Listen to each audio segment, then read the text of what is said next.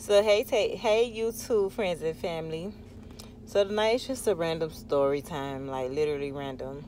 I was thinking about my childhood. So when I was younger, my mother died when I was 8 days old. My grandmother ended up going to college when I was like 4 or 5 years old. So then it left for me and my two older sisters, but one sister went her way and the other sister she stayed. And that's the oldest one.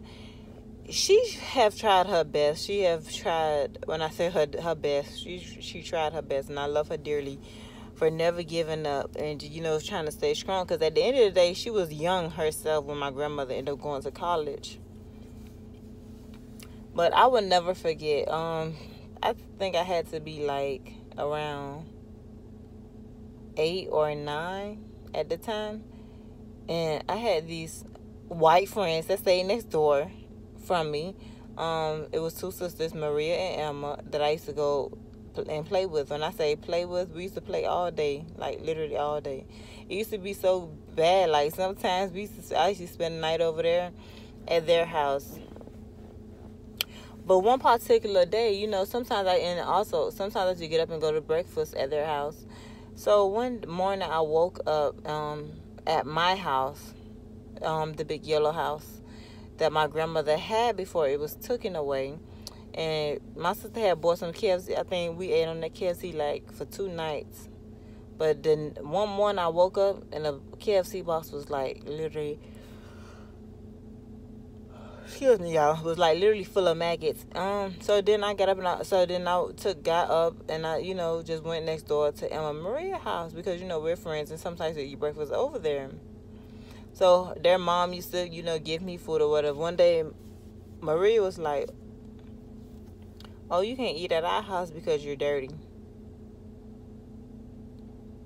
I was like, "What? Like, are you serious? Like, you supposed to be my friend?" So she was like, "Oh, no, you can't eat at our house because you're dirty, your feet dirty, look at you." Like, she just was on one like that morning. Like, that little girl was just on one that morning. That girl was just on one that morning. Now, mind you, we all kids. And like I said, once again, I used to eat at their house almost every morning. So anyway, before going to school. So anyway, because I'm not gonna lie, at the time we was very poor. My grandma ended up going to college. My sister, I think she had to be like 17, and she was trying to defend for me and her. And then she ended up getting pregnant with my niece, my eldest niece, Kalia. That's my girl. But she ended up getting pregnant with my eldest niece. So, of course, me and my niece, we grew up kind of like sisters. And it was just like really, really, really, really hard. But she tried.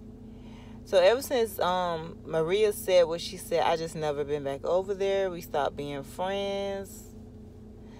And at the end of the day, when people, as a child, you have to watch what you say to children. Even if you're a child, you should still watch what you say to other people because people have feelings. Words does stick. And up to my adult life, like literally, I've just, like I say, like last year sometime, like in 2020, the ending part, I started to get over a lot of childhood things. Now, mind you, my childhood have been horrible, was horrible, and I refuse for my kids to have a childhood like that, the childhood I had. So, I don't know. I just felt like a little quick story time.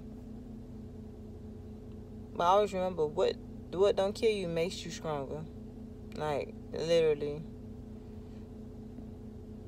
Good night.